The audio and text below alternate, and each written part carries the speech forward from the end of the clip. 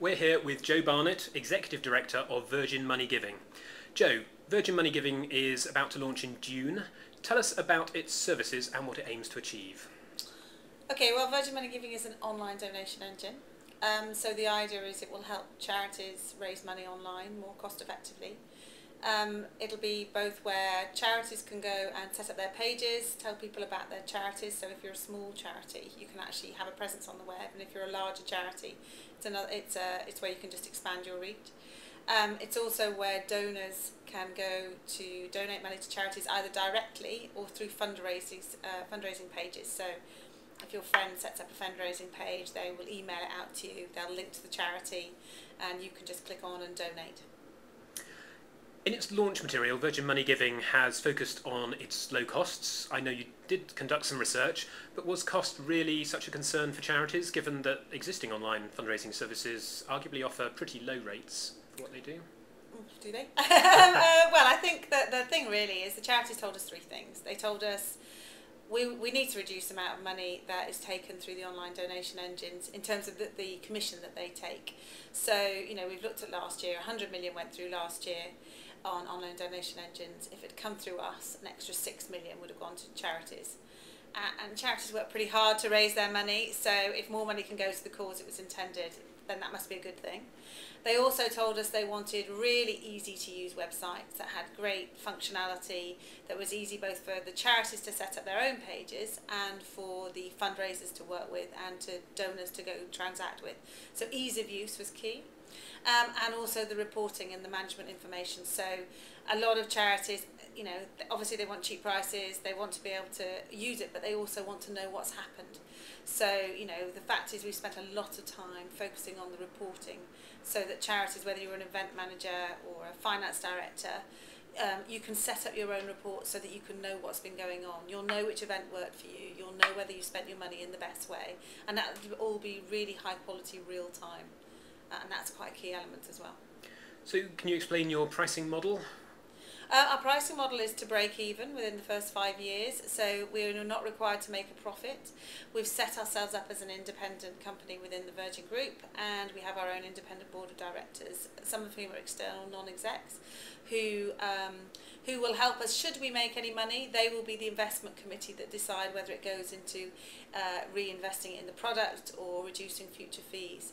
So our pricing model is based on the minimum. You know, we think we can get charged to produce the level of service that the charities want. So we could have cut the costs even further, but not have an operations centre, not have a call centre. But it's quite key to offer service as well. So 2% is that, and that's just on the fee. That's just on the donation. We're charging nothing on the gift aid that was reclaimed for people. So where that compares with, you know, some of the other players in the market that charge 5% on your donation and 5% on the gift aid, we're charging nothing on the gift aid and only 2% on the donation. Okay. For all charities, I should stress. Yep. Yeah. And do you have a sense of how much the online giving and fundraising market can expand, both in terms of numbers of individuals and charities taking part? I think it's huge. I mean, I think that, you know, it's 2% of donations at the moment, and yet it's the most efficient way to donate. You know, charities don't have the administrative hassle claiming about the gift aid.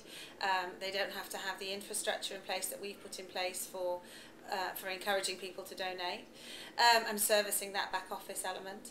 So there's that, plus the fact that the Virgin brand, I think, can bring an element of interest, and we've seen really positive consumer response to us coming into the market. And I think the confidence people have in the brand can only help.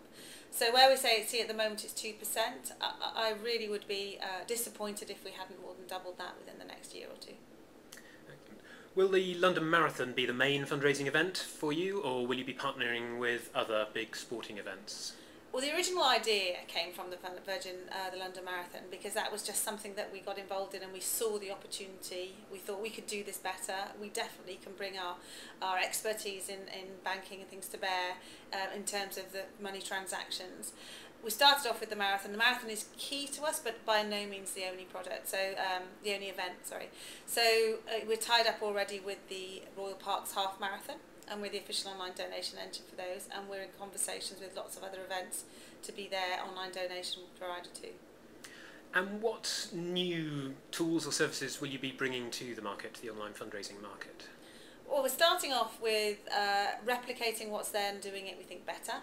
I think the main thing that we're doing is some functionality within the site, so you can set up teams, you can set up groups of people, so if you're a corporate fundraiser, that's much easier to manage across, you know, whether you're a KPMG office in London or New York, those kind of things.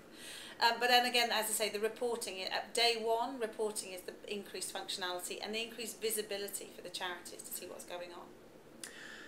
There was the failure of the VirginLondonMarathon.com website earlier this week for when registrations opened for 2010 marathon. Do you think that caused any problems for Virgin Money Giving? Well, you know, it's like, do you call 25 times the level of demand as last year, you know, a failure? You know, it's an unprecedented demand for marathon places. I think that's amazing. You know, we've already closed the ballot. 125,000 people have entered a ballot to run 26 miles. You know, I think it's phenomenal. Can you tell us where we can find out more about Virgin Money Giving? Yeah, the website at the moment is virginmoneygiving.com. You can go on and get a lot more information about what were the products that we're launching and how it's going to work. And then obviously when we go live later in the summer, you'll be able to see the full website and transact and start online fundraising. Joe Barnett, thank you very much.